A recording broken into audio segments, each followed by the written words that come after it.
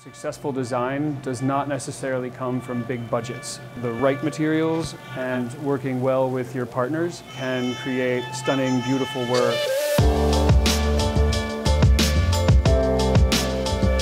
My name is William Oberlin. I'm Lara Moravec. Dieter Cartwright. And we are Dutch East Design.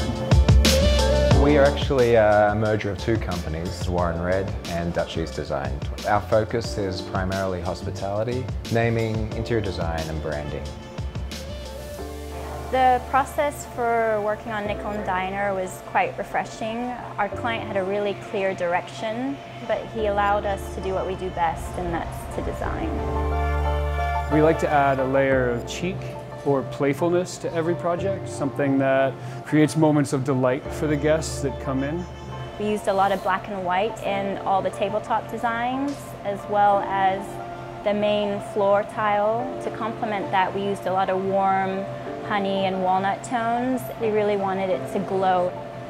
It's a nice case study of how we made the ordinary extraordinary.